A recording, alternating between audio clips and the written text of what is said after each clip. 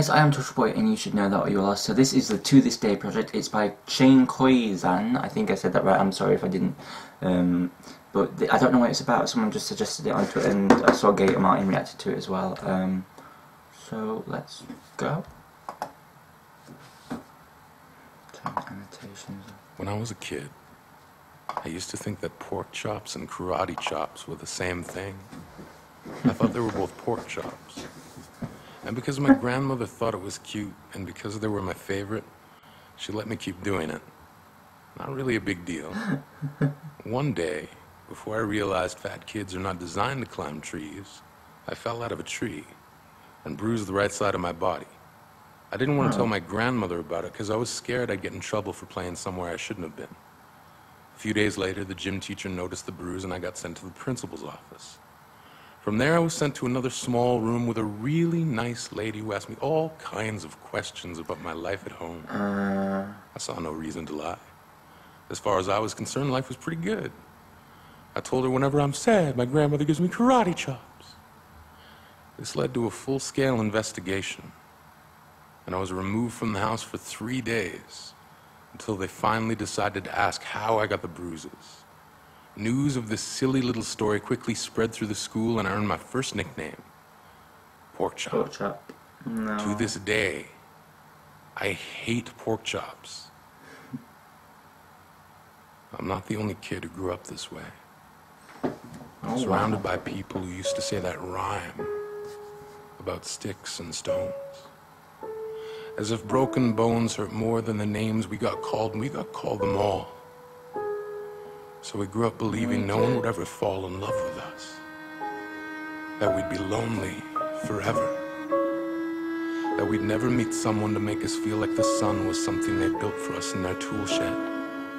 So broken heartstrings bled the blues as we tried to empty ourselves so we would feel nothing. Don't tell me that hurts less than a broken bone. That an ingrown life is something surgeons can cut away. That there's no way for it to metastasize, it does. She was 8 years old. Our first day of grade 3 when she got called ugly. We both got moved to the back of class so we would stop getting bombarded by spitballs. But the school halls were a battleground where we found ourselves outnumbered day after wretched day. We used to stay inside for recess because outside was worse. Outside, we'd have to rehearse running away or learn to stay still like statues, giving no clues that we were there in grade 5. They taped a sign to the front of her desk that read, "Beware of dog." To this day, despite a loving husband, she doesn't think she's beautiful because of a birthmark that takes up a little less than half her face. Kids used to say she looks like a wrong answer that someone tried to erase but couldn't quite get the job done. And they'll never understand that she's raising 2 kids whose definition of beauty begins with the word mom. Because they see her heart before they see her skin. Because she's only ever always been amazing. He was a broken branch grafted onto a different family tree. Adopted. Not because his parents opted for a different destiny. He was 3 when it became a mixed drink of 1 part left alone and 2 parts tragedy. Started therapy in 8th grade, had a personality made up of tests and pills, lived like the uphills were mountains and the downhills were cliffs, 4/5 suicidal, a tidal wave of antidepressants, and an adolescence being called pauper. 1 part because of the pills, 99 parts because of the cruelty.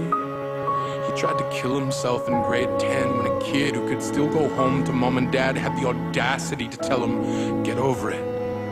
As if depression is something that can be remedied by any of the contents found in a first aid kit. To this day, he is a stick of TNT lit from both ends.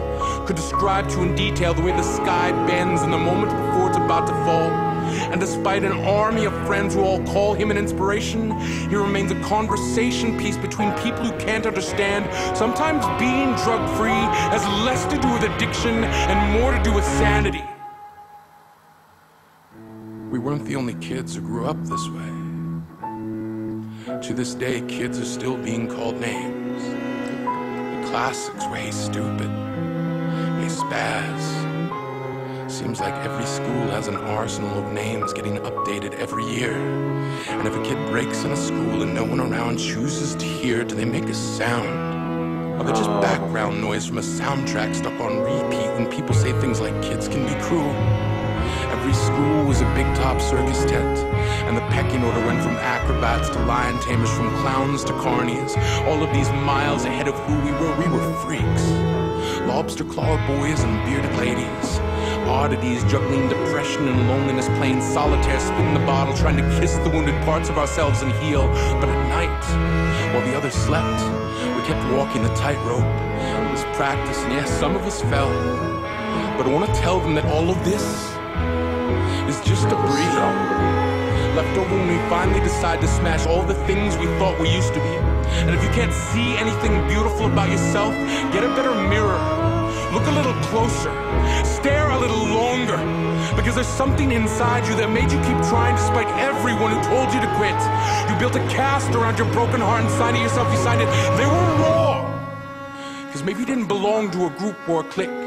Maybe they decided to pick you last for basketball or everything.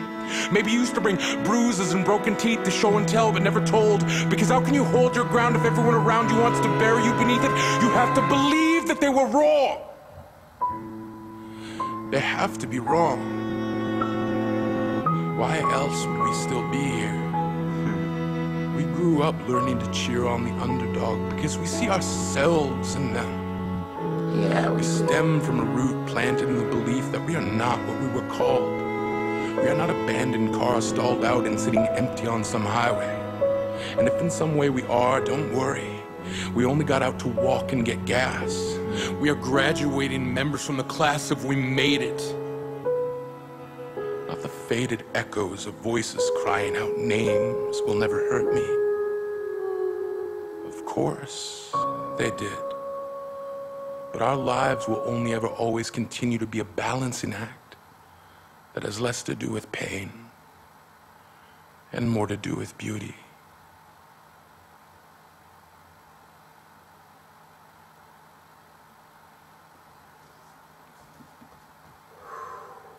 Wow.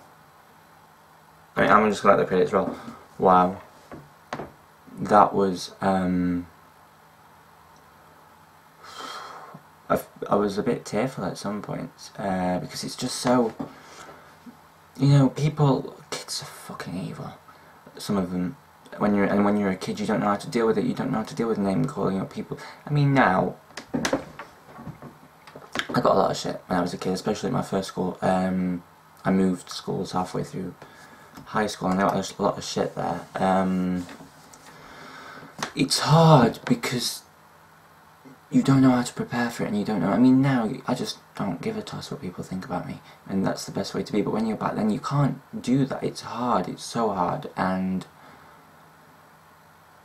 the people who do it, the people who bully, they don't realise what they're doing. They just think they're having fun, and it ruins people's lives, and it can stick with them forever. And that's why, if you ever are bullied, or if you ever need to talk to someone, just talk to someone. If it's your mum, your dad, your sister, your brother, you know, your friend, I don't even know. You want to message me, PM me, I will talk to you. It's all about being there for each other. So if you are being bullied, talk to someone, because it's not right, and it's not your fault, and people can help you, and you don't have to suffer in silence. And if you don't feel like talking, you can always write something, like PM me, or write a letter to your parents and give it them, because you don't know how to express your feelings. Do it that way. But if you do need to talk to someone, please do, don't hold it in, because holding it in is literally the worst thing ever. Thank you for watching very much, guys. I will see you in the next video. I apologise for the somber tone of this video, but I have to get across a very serious point there. I love you all. I will see you soon. Bye.